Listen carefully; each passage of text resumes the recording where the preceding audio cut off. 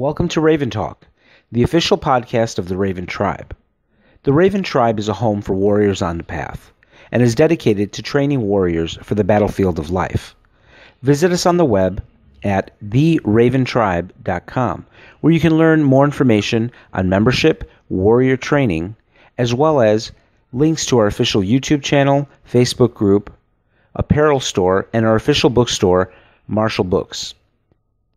Welcome back, Tribe. We're here today with special guest Sean Kelley. I should say Professor Sean Kelley, very well-noted practitioner and instructor of American Kenpo Karate, and also very special to me because he's a fellow guardian angel, and we've actually been able to share some training and help our beloved guardian angels out there. So, Sean, how are you doing today? I'm doing great, thank you. Great. Sean, so for the audience at home, I would ask if you could do me a favor and just briefly give us a little bit of your background in martial arts, and then we'll go ahead and get started on our questions for today. For the audience, we're going to be discussing Kenpo Karate and specifically the technique sequences in Kenpo Karate and the variation in curriculum as far as how many techniques are taught, and get a little bit of insight as to why that is and how that may help the students out. So, Sean, if you would please let the audience know a little bit about yourself as a martial arts instructor. Well, I started through a hobby of interest when it was popular back in the 70s. You know, I was at 12 years old. My first instructor was George Dillman out of Reading, Pennsylvania. Actually, my father had an insurance office just a few doors down from that area. So that's kind of like my first time of training was going into Mr. Dillman's school off of 5th Street in Reading, which lasted about a year. It was a very typical, traditional Okinawan Kenpo was what he taught then, which to me, I wasn't really excited by it. It wasn't really my thing, which meant that, you know, we all have a choice of interest, and so because of that, you know, I pursued a different direction, and I was then soon after that, I joined in with a gentleman by the name of Francisco Condi, who was he had a school out of both Baltimore, Maryland area, and also out of Lancaster, which is really where I was at. And so I joined under Mr. Condi, and that's where I stayed, and that's where my martial arts training started. And Mr. Condi was he was well known on the East Coast because of his background as, you know, his expertise in, you know, bringing and breaking the era of the East Coast in the 60s, probably when the racial tension was quite known back in the day, when there was all that back in the day where African-American and other ethnic background people couldn't go to tournaments. Mr. Condi was known because he was a POW. He was born in Manila in the Philippines, and he had an organization called the Oriental Defensive Arts Association, and what made him kind of popular to that time and era was he broke down the wall of the tension and said, hey, we're all one, and as martial artists, we should all be invited together. And back in those days, you know, the tournament circuit was becoming more and more well-known, and that was what he was known for on that side, is his promotional tournaments and putting on. He was actually one of the first people to put on a PKA fight as well. But it was Mr. Condi who actually gave me the opportunity to train not only in Muay Thai, but because of the Filipino background arts. But he was also a member of Ed Parker's IKKA. He had an 8th degree in Matsumoto Shorin-ryu, and through the Military Judo Federation, he was a black belt is there too. So then I was on the kickboxing league, and so as my training pursued forward, it later on became a career. And then as I speak today as an international instructor, I really wanted to pursue this as a long-time career, but I was really interested in the fighting science, not only because of my background in point karate or the kickboxing, trained with people like Joe Lewis and my good friend Bill Wallace, but as an expert more toward the street side of things, I was intrigued with Ed Parker, and my first time meeting him was in 1978 at a Baltimore tournament that Mr. Condi was putting on, and Mr. Parker came as a guest. And what kind of like brought my attention more obviously was when Mr. Condi used to have a photo in his office signed by Elvis, and it was the picture of Mr. Parker and Elvis Presley together in that posing position, and I was a big Elvis fan. And he would walk in, and he had this jacket that said, you know, Ed Parker's Karate Studios. So Ed Parker was a known name. I mean, everybody knew Ed Parker in the martial arts community, and then he was always on the East Coast coming in as a guest. But when I met him, and saw what he was doing. I mean, he was the fastest individual I ever seen in front of my very eyes.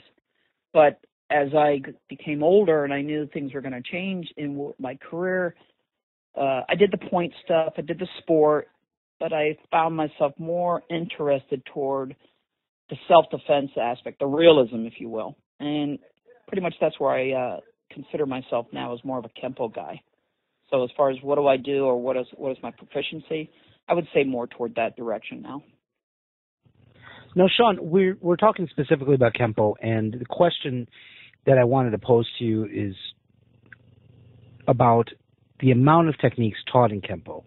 And before we get into that, I was hoping you might be able to share with me a little bit about how Mr. Parker learned Kenpo, because he is very well known for revolutionizing Kenpo, making it something very accessible to the American audiences. And it's my understanding that the way he learned Kenpo was different than what he then created in his teaching of Kenpo. So before we look at what he did, can you tell us a little bit about how he got there? Well, his teacher was Professor William Chow in Hawaii. So the version he got would be what would be more toward what was being taught for the Hawaiian culture of things, which is through Professor Chow. But he gave a lot of credit to Professor Chow because of the way he taught. And Professor Chow was known to explore out of the box of things. In other words, very open-minded. He was known for his strength and his speed.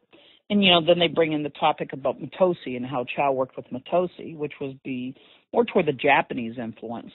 But the fact remains that it is technically irrelevant to what somebody like my generation would say would be involved with. And the reason I say it in that content is if Ed Parker came to the United States and opened up his schools in 54 or 1956, what we have to understand is Ed Parker evolved himself. And so did his Kenpo, which meant Ed Parker's system of Kenpo.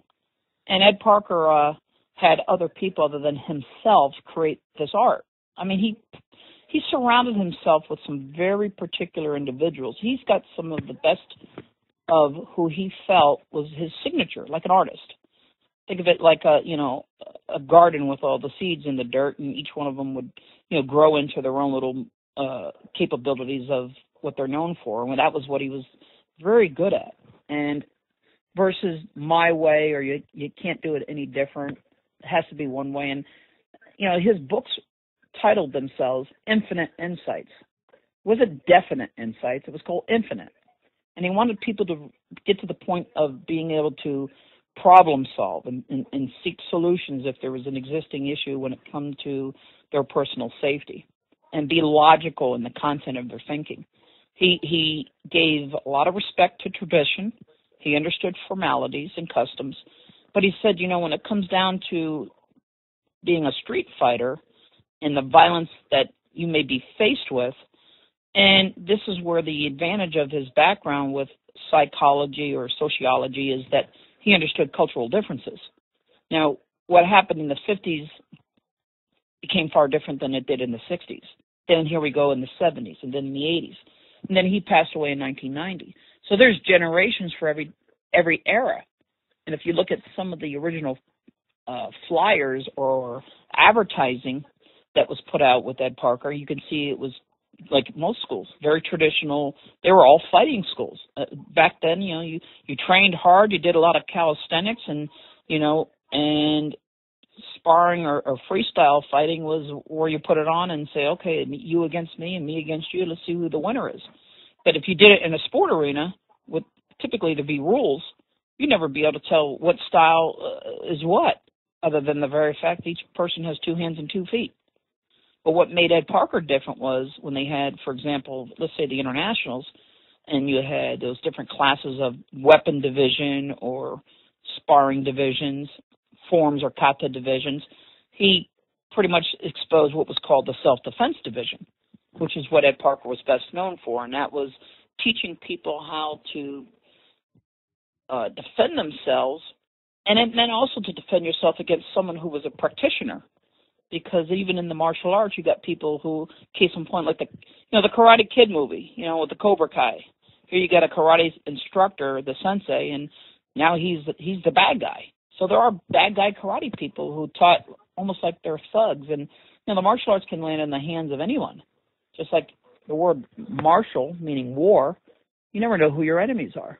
So when you study a particular art, whatever your choices are, just realize that you never know who may learn the martial arts. So never underestimate anyone whatsoever. Be a little more humble about, and appreciate, by the way, each art system, wherever they're from, have strong values. You may not agree with all of them. You don't have to. But look at what they do offer and look at it in that content, because you can learn from everybody. And so Ed Park developed a system. And what I mean by a system, that he brought in, physics. He brought in mathematical, geometry, everything he could to teach his students, both young and old, that there's a logical way to move from A to B using what he called the economy of motion. And if you wanted to capitalize on that, he'd fill your brain, with this barrage of arsenal, because you never know if you're going to miss. You never know if the guy's going to be able to take what you throw at him. And more than importantly, you don't know if that situation may land you one against two of them. Mass attack. So that would be a good way to look at this and look at it deeply. You can see the boxing content. You could also see or review the fact that in Hawaii it was known as Kenpo Jiu-Jitsu. The original Jiu-Jitsu, not the sport so much that we see maybe today, but the locks, the throws, the manipulation, those kind of things. It was all added into it. And also the kicking was a precursor. In other words, it was an addition to someone who was defending themselves, because anything you can use as a weapon, an actual weapon, he wanted to bring that to the table. And so he would study and he would work with, people like Bruce Lee back in the day, Wally J. All these people were his friends, Tadashi Yamashita, and he had a strong, strong relationship with the Chinese group, especially in California. And if people really want to look back into the in-depthness of his background, you'll be surprised, for example, when I bring up the topic about Mr. Condi, Francisco Condi. You don't see that he was listed on his IKK Kenpo tree chart, which was an argument, who was Ed Parker's highest ranked people, or here we go with the rank game thing. But it's funny, in 1975, when his nunchuck book comes out, he does mention that one of his students at that time, being a 7th degree black belt, had created and was the patent of a specific custom-made nunchuck called the Conchuca. And his name was Francisco Condi. So Ed Parker surrounded himself with a lot of people, and some had more exposure than others. So that means simply that, he had so much of a network out there, nobody would know all the people. Now, with that also being said, he also had his company quite often in Chinatown. And there's some Chinese people that go way back, and La Boone would be one of them, to look into his history and what relationship he had with Ed Parker, or Jimmy Woo. Even with the Tracy brothers, who, kind of branched off from Parker in the 60s, and, what they brought to the table, regardless of animosity. The value of the martial arts is a strong situation in throughout the United States and the world, but it's a benefit that a lot of people, more so now than ever, it's not just a club anymore. It's actually a professional place you can go as a business, as a commercial outlet for both men, women, and children. So there's a lot of qualities that if you invest in the martial arts training, no matter what discipline you go into, typically it's the relationship you find with the instructor, not so much what he's teaching, because most people don't have maybe the skill of knowing the differences, but judge that as your plate to say, I want to build this relationship, and the school I happen to go into teaches this discipline, and stay committed to it. So that's the best introduction I can say as far as the martial arts in general. Now, Sean, the system that Parker created, when he began to teach the system, and as you said, there are many eras to his teaching career. Yep. there have been different versions of the required techniques, how many techniques you learn at each belt level. I've seen schools that teach, upward of 100 techniques. I've seen some schools that teach, a total of like 40 techniques. Right. What is the, where did this start? What did it look like in the first era when he is starting to formulate his American Kenpo? How many techniques were you learning up to your first degree black belt when you first? Well, the average person was learning either. I'm going to go back to let's say the version in maybe the 70s or 80s, and that would be the 24 version. So that meant 10 techniques for the yellow belt. In other words, for white belt to yellow, and then 24 all the way up and through black. And then you had what's called extensions. And the extensions were additional movements added onto the base techniques. So unless you understood the Kenpo system as a system other than a punch, kick, and block art and everything else that kind of stood out, you got to understand that, once you got past first degree level, some people have this idea that, once I'm a black belt, I guess I know it all. I'm done. Whereas even a traditionalist, let's say in the Japanese art, first degree means shodan.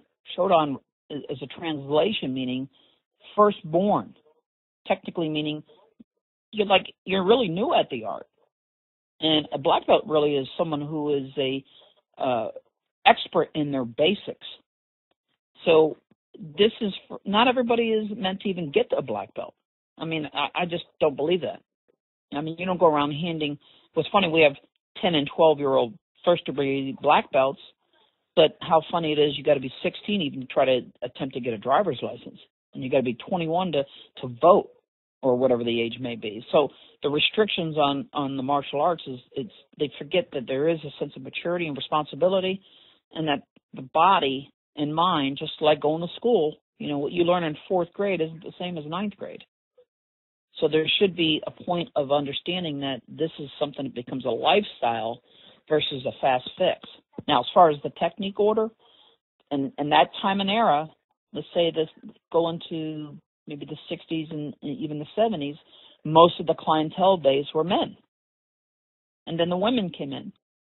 And now more so than ever, the population is mostly geared now for children. And so because of that, of course, they had to cut down the responsibility of how many, because they can't learn that much. So it's too much it's an overload for young people based on just the education in itself, especially the terminology. Some of the words we use are based on people that have a sense of intelligence or can understand that there's a lot of hidden codes, if you will. In other words, there's synonym names that are not really used unless you understand the terminology and how it's laid out. So it was quite clever in how and why he did. It's like watching baseball and you look over to the corner of the field and you see this sideline coach doing hand signals. Well, the martial arts really is supposed to have a sense of being a secret. Don't go around showing your secrets. That's what gives you hopefully an upper hand. It's something you learn extra in case of a situation that you don't typically have the normal upper hand of the abilities of getting out of problems, called escape. But these extra skills were just quite unique besides the element of exercising and building the body and strengthening the immunities and everything else that comes out of it. The investment of going, wow, look what it's done for me. So we could trace the history of martial arts in itself and say, really what's going to benefit. Our culture in itself needs to be taught about the philosophy, the investment of the return and what it does as a human being. The biggest issue we have now is the lack of respect and discipline, which is lacking all throughout the world. I mean, we have more violence now than ever. And I don't know what the statistics are, but I can guarantee you people are more and more now learning martial arts just for their own personal safety because of the violence. So it's definitely a continued education. It is a different language to learn, but most people who are really involved with it, they seek it in such a way it just becomes part of who they are up until the rest of their entire life. Now, Sean, it's a great insight, and I think you're correct. I mean, people are going to learn and pick this material up. It's going to be a lifelong endeavor for them. With the change in the amount of techniques that were taught, did you ever, because you've been training Kenpo for a very long time, and I'm sure you've seen some of these changes, did this ever cause any kind of concern that, maybe that we're producing students that knew less, that things were getting watered down, or was there even maybe animosity between people from a different era that said, hey, I had to learn twice as much as you did for the same rank? I mean, how did the Kenpo community handle that? How was that navigated? It was just like you said. It was, you got people who felt their time and era was stronger and harder than were they. But that's what happens with the generation differences. And that's across the board. That's not even just in the Kenpo community. But then you also have and we have to understand this, the generations today across the board feel a sense of entitlement of, I need it now, how much is it, and then people give it away. And there are some people who are in the driver's seat of so-called position of being master instructors, and quite honestly, they're there by default, which means maybe it's somebody ahead of them or older than them passed away just because it was their time, and they felt it was my time now to take on the new role of being the position that I'm in, and I'm going to change things around, and this is how it's done, and they're geared more toward, how should I say it, selling the product and giving it away at a less qualified rate. So it could be argumentative from one person to the next person, and they're probably both right in their thought process. I think it's a personal choice. But the individual deciding if that's the direction they want to take, if you get it cheap, it's because you wanted it that way. It's the old expression by going to the store and going, oh, man, I'm not going to pay that much for this at this place. Let me go somewhere else. They'll go somewhere else, and they know they're going to find it. But that's up to them, and I mean, I don't do that, and maybe you wouldn't do that. So there's those select few that want to learn more about a particular art or its origins or its customs or some of the ways things were taught, even like movement. Like if you learn a new form or a technique or whatever you want to call that, you can mimic any kind of motion and movement, but if you understand it, it's meaningless. And even Ed Parker put it in his books, what's a form that's taught to a student if you don't understand its true identity other than meaningless motion? You just copycatted it. And what happens in the Kenpo community, because people are fascinated by speed, the faster I go, I must look cool and I'm devastating. Well, a lot of times they're going fast because they just want to hide their mistakes. And they don't think the real people who understand the art well enough have the eye to pay attention to the detail of their mistakes, which is fine. But is having too many moves not benefiting something? Well, I have to agree that if you're in a real situation and if you're accurate with your movements, it only should take a few moves to put anybody down on the ground. But what happens if you didn't have a follow-up plan? And there's that psychological part that happens in a real altercation called teki-seki effect, whereas you get into what's called shock, where you shut down, you can't move. You get tunnel vision, audio disturbance. Okay, things seem to go in slow motion.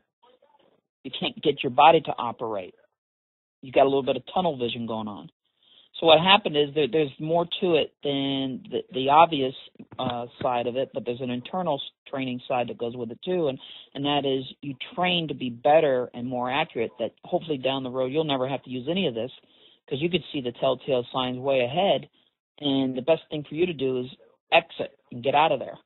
Or like playing pool, you could do one of a few things. Sink the ball or put that ball when it's your turn in such a way it cancels out his next move. And Ed Parker did it strategically in that content.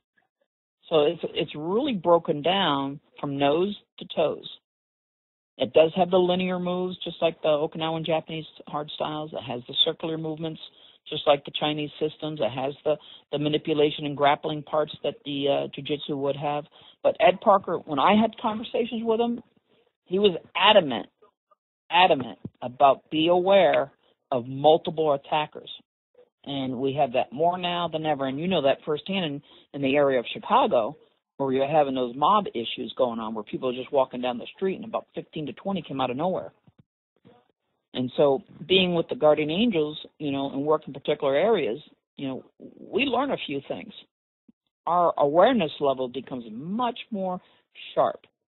So when I introduced Ed Parker to Curtis Sliwa in 1988 at one of my seminars, Curtis had asked Ed Parker, he goes, I'm having an issue, Mr. Parker, circumstantially in England. And they were having some problems with this underground situation where these particular gang members were using finger-edged razor blades and just cutting people. And Ed Parker told him, he says, I'd have to look deeper into the problem to give you before I can give you, a solution right now. Let's set up a further meeting and let's discuss, what's really going on and how we can help your members, because he knew that Guardian Angel members, when they patrolled, you went without weapons and we were searched. So the only weapon you had was not only your level of awareness and your physical capabilities, but hopefully you had the knowledge, which was at that time, you trained in the martial arts, some style and or system, so that you had some sense of an upper hand. And the fact is that we had, by the numbers, we had members that were on street patrols that you were there more than just maybe 2 or 3 people. I mean, there was, back in the day, you'd have 15, almost 30, depending on the size of the patrol. So you had your numbers to your advantage, which was always something we trained with the organization, and that is team tactics.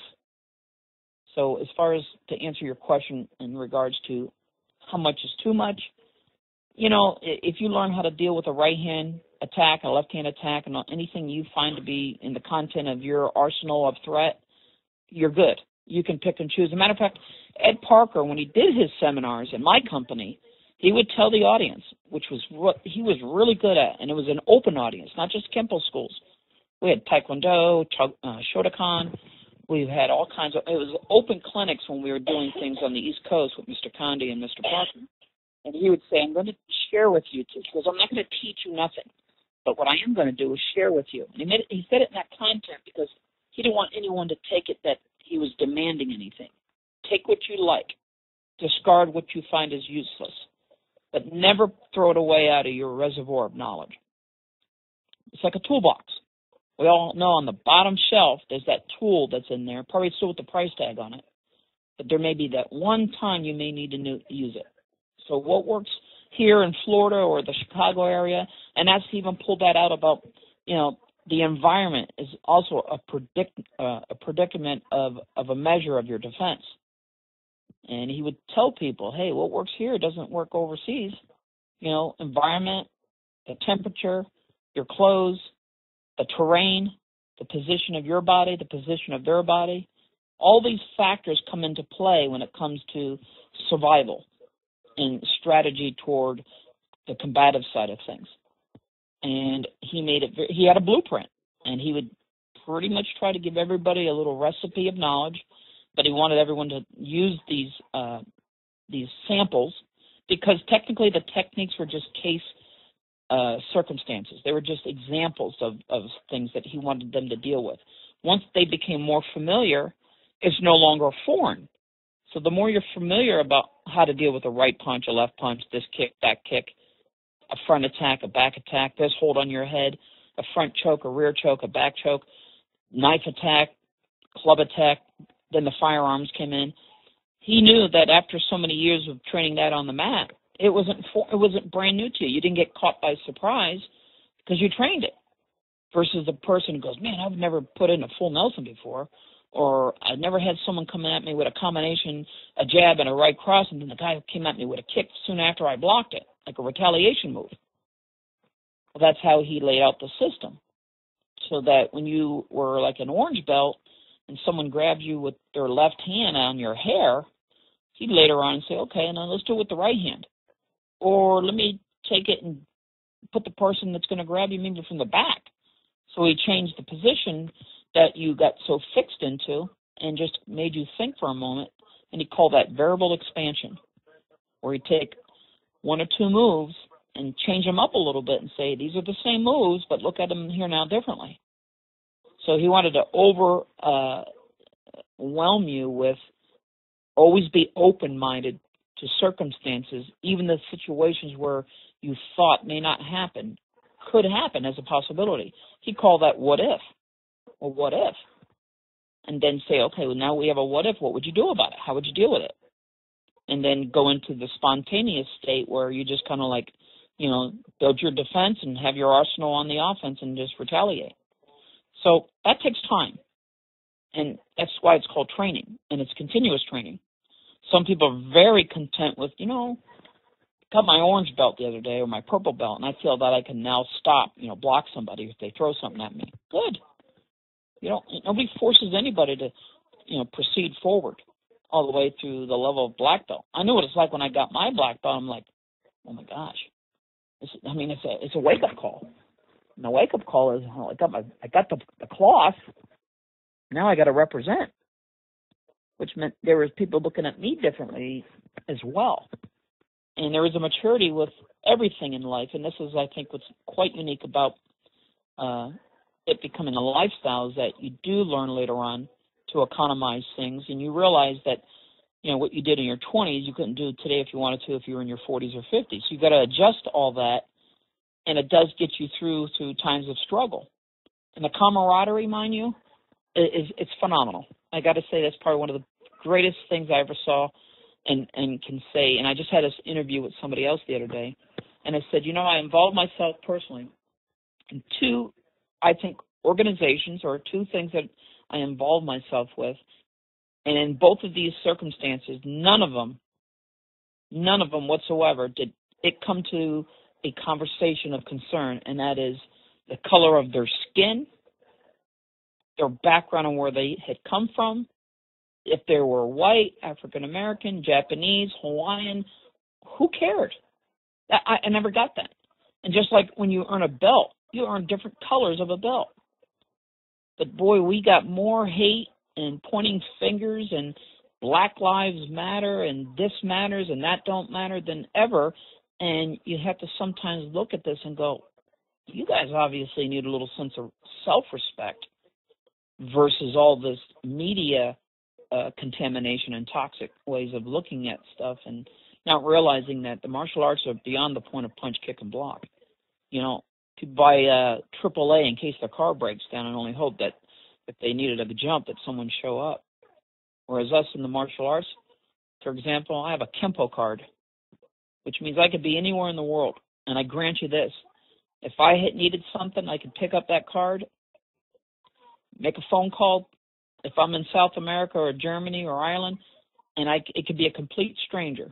With technology today, all I got to do is, hey, is there any Kenpo brothers out there in Dublin or in Santiago, Chile, or this place in Germany or this place in the United States, and I bet you I can get someone coming to help me.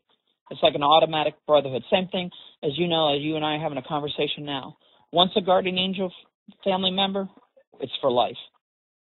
And family can have their indifferences. They fight all the time. But when it comes at the end of the day, we definitely can count on each other. And being the fact that I've dealt with crisis down here in Florida, during the hurricanes that I've dealt with, they're the first that came to my aid. Not only the guardian angel friends and family, but my martial arts extended family. We help each other at all times. So I have a different opinion and philosophy when it comes to being a martial human. No, excellent insight, Sean, and that's definitely true. Now, Sean, let me ask you this. As an instructor, I know that you pride yourself on your work. You're a real professional. You invest in your students. You worry about, their well-being and their safety. When you're preparing a black belt, you give your students a certain amount of the syllabus. You expect them to understand it and to know it. How do you feel about the schools that may have stuck with that smaller curriculum where people are learning, 10 techniques per level and then they get to their black belt? Do you think that, and I've heard arguments, going both ways. I've heard some people say, well, less techniques doesn't mean it's watered down. It means it's actually concentrated. You're getting all the essentials, but none of the fluff. And other people say, no, you know what? You're just not getting enough to really get a real understanding of what's going on. From your point of view as an instructor, would you trust your black belts if they had done 10 techniques per level, or do you want them to have more saturation and more information to work with when they get to that level? As far as from a personal safety point of view, is, like, I'm going to prepare this person to be a black belt, and they're going to walk out on the street, and if, God forbid, they have to protect themselves, I want to make sure they can do it right. How do you feel about that? It's almost like that's a multiple question, and I'll say it in this context. You mentioned in the dialogue about safety. I heard you say that, correct? And then I heard the word black belt, to prepare them for black belt. Well, am I preparing them for a belt, or am I preparing them for their true need of safety? Because everyone's case by case differently, mentally, physically, psychologically, emotionally. All these factors come into play. They really do. A good coach will profile the student. Now, it is not my place, and I've learned this, to have an opinion toward any other instructor as to what they require their student to be a black belt. It's not my spot, because that student may not be in the same mindset of what a black belt means to them versus what it means to maybe you or I. So that's really an unfair, I think, question. And as far as the answer is concerned, it's really not even our place to answer, because we don't even know the individual's history. So it's really easy to have an image of what we think a black belt is. But then again, it's just an image, because a lot of them, you almost have to say, well, have you ever been around a good black belt before? I don't think in today's society, some of them don't even know that for themselves anyways. Where are they going to see that? If they're looking on TV and they're using the UFC as their definition of an image of a black belt, they're not even wearing belts. So we almost have to separate overall this question and say, watered down, or what if the instructor himself didn't learn from a second or first generation or any of the generations that worked with Ed Parker? Because let's understand something right now. He died in 1990. It's 2016.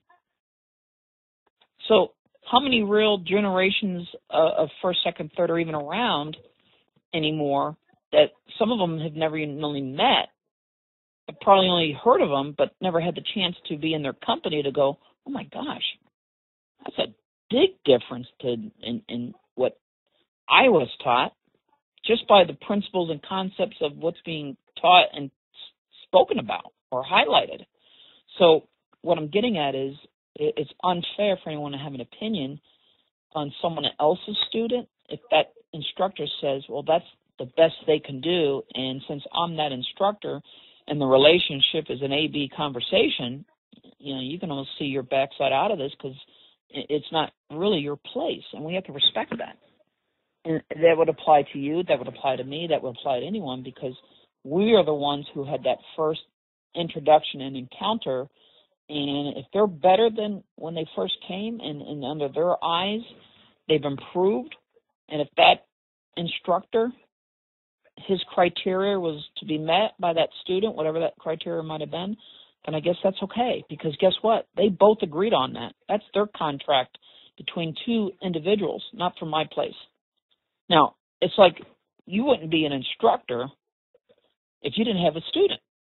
So we have to be very thankful that someone admires our teaching skills, because without the students, there is no instructors.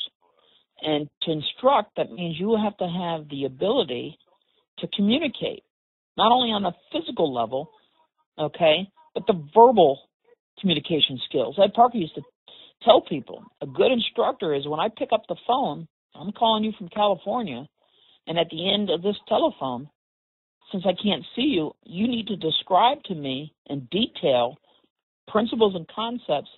If I ask you about a particular technique and or situation, and I clearly can tell what you mean because you give it back to me descriptively and with clarity.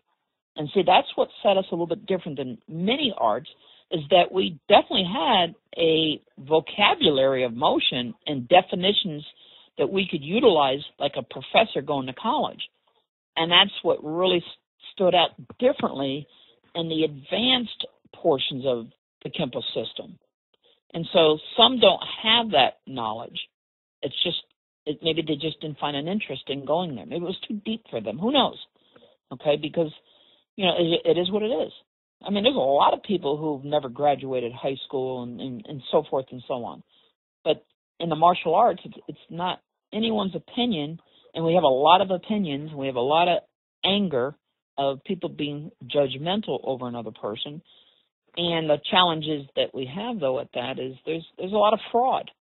You know, there's a lot of, you know, people out there doing the martial arts just for their hidden agendas, and it's money in their pocket. And the word integrity and honesty and all these factors that should be a part of the byproducts of the art are not being taught. And as far as I'm concerned, those people will be short-term. And we know who they are. You know who they are. And they're not, those are in the martial arts community, not under any particular system or style only. They're out there by the abundance. You know, but again, it's not governed. You got to understand, man invented it, man can change it. And that's why. And Sean, that's a very fair, you know, answer to my question. And I don't want you to think that I'm in any way trying to, you know, make judgments on other instructors. Let me kind of rephrase this a little bit and maybe get my point across a little bit better. American Kenpo has a very well-defined curriculum, probably more than any other martial art I've seen, you know, of the modern martial arts out here. And my question is, with more limited and more streamlined curriculum that's being used, can the student acquire what they need to really understand the system? Yes. They can. Okay. Yes, they can. And here's why this is important. Ed Parker was one man. So one of the seniors once said, and you almost have to listen to what he had said, and I understand what he said. And he says, you know, nobody's doing Ed Parker's Kenpo. He died. Like nobody's doing Bruce Lee's Jeet Kune Do. He died too. So under the content of what those two people who passed, what it is really they're labeled art. Each one of them, even though they're no longer with us, there's probably more people studying each one of those arts now more than ever since their passing, which meant they left a hell of an imprint, and they left a hell of a interest in the population, which is quite interesting because Ed Parker and Bruce Lee had a lot of parallels. Now, this is a fact.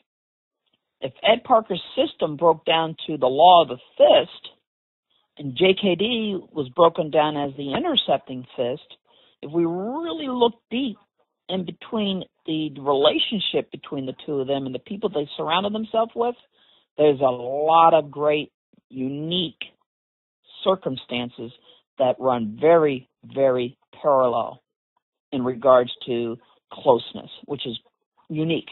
Unique because they got along with others, okay? And Bruce Lee will always be known for what he was best at. Now, the only thing I had an issue with, and still will for just my opinion, is people would say that, you know, Master Bruce Lee or whatever they titled him at.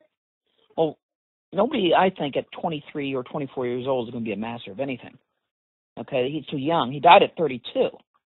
So was he in the top of his era and where he became and where he went? Most definitely.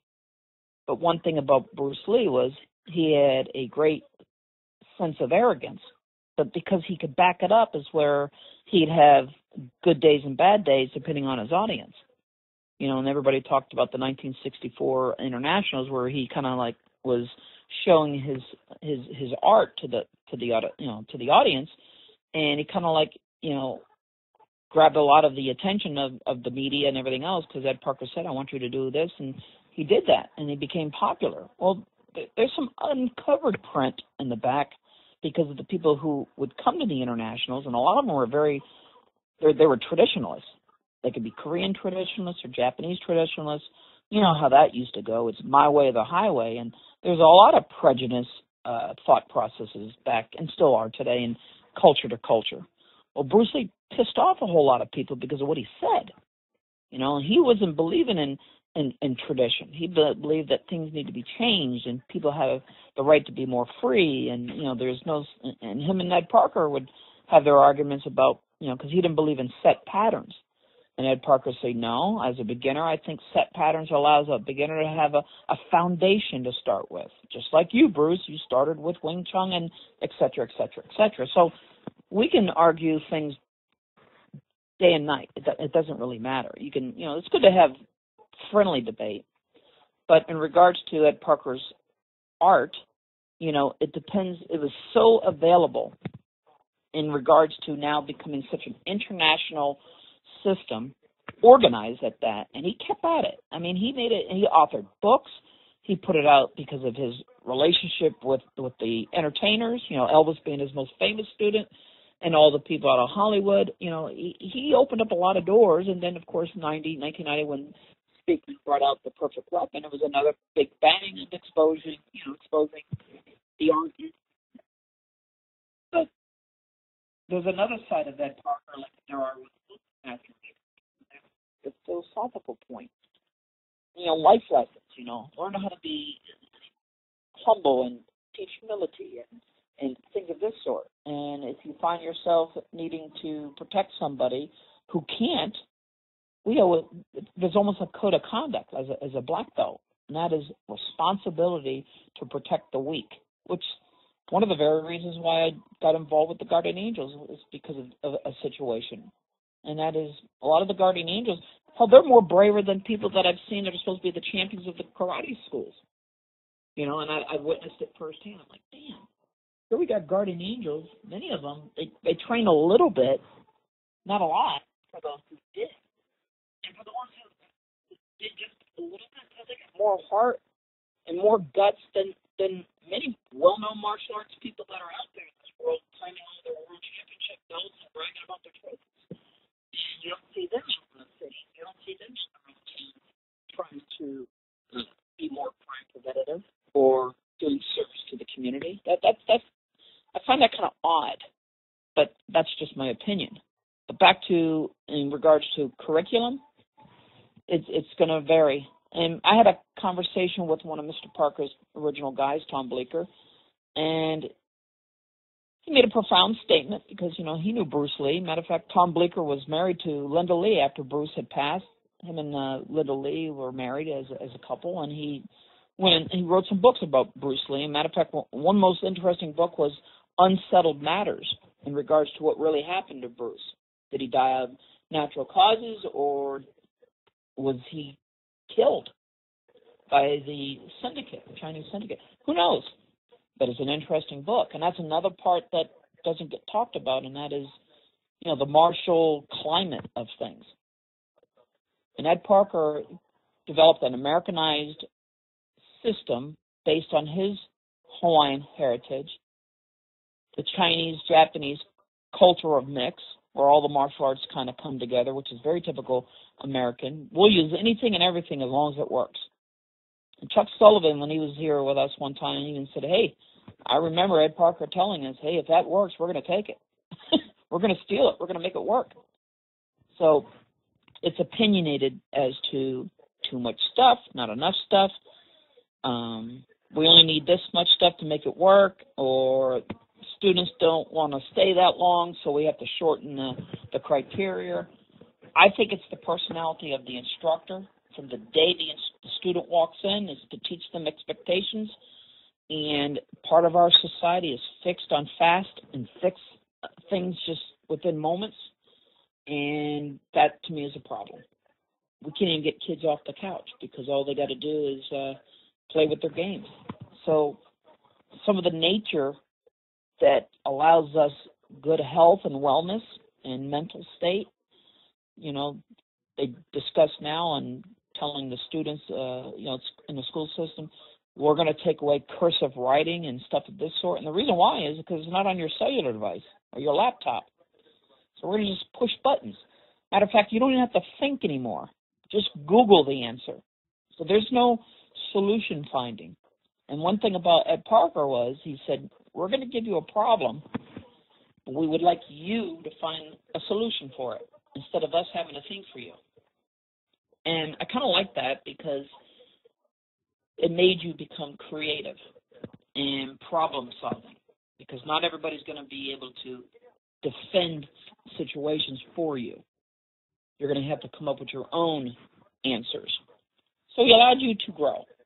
And that's why the system may have been stretched out, and in some cases he gave more information, because what he did find, and this is a good thing to understand, is some of the shorter arts that are out there, let's take Taekwondo or some of the other arts that are out there today, the qualification to be a black belt could be, 2 years. Think about that, 2 years. And that means you qualified in 2 years' time. And how much real time is 2 years? Three days a week? 2 days a week? 4 hours out of the given week? That's 12 hours in a month. Multiply that by the 12 months.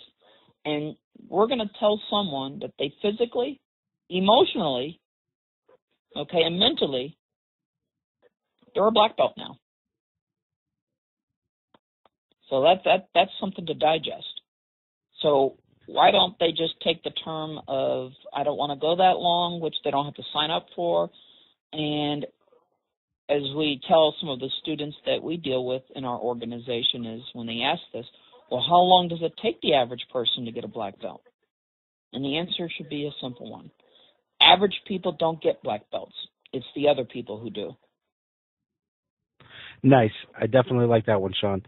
Well, Sean, I want to thank you for taking time out to be with us today, and I hope to get you back on. I would really love to get you back on soon to talk about your anti-bullying program. You've been doing some wonderful work with that, and I think it's time we visit that on the program for sure. Well, I want to thank you always for the honor. Continue doing what you do and enjoy the differences of all the people you have to interview. I mean, there's a lot of great talent. There's really a lot of great arts and systems. I just like the opportunity anytime to just share. If we can share, it makes it even more where I can keep myself stimulated. At 54 years old, I love learning. It's just excellent. So thank you for the opportunity. Thank you, Sean. And before we go, if people want to reach out to you, you teach all around the world. You do seminars. You have camps. If they're locally in Florida and want to come out and get some training with you on American Kenpo, where can people reach out to you? Well, we're on Facebook, so they can, hunt down my name, Sean Kelley, or they can go to one of our websites, and they can go to the www.stomp, S-T-O-M-P, thebullying.net, which kind of tells you what we've been trying to do is create these martial arts safe place with, certified facilitators to take the martial arts community of interest and serve the areas where we can help these people that are dealing with the bullying crisis, which is quite dangerous more now than ever, when we're having children commit suicide. And I think it's our responsibility as martial humans to give a tangible resource to mentor them before it gets to that extent. So I'm easy to find. They can find me. They can call you. They can call anybody within the martial arts, because the ones who've been around, we all know each other. So we're more than happy. Like I had a call today from someone on the East Coast, and I just said, hey, you're in this area, contact this person. They're not too far from you. So we all know each other well enough in where we're at in this world. We can connect the dots. Excellent. Well, again, Sean, thank you for being with us. Thank you for giving us some of your insight into American Kenpo Karate, and it's been wonderful speaking to you. Thank you very much. Always, always. And you take care. Be safe.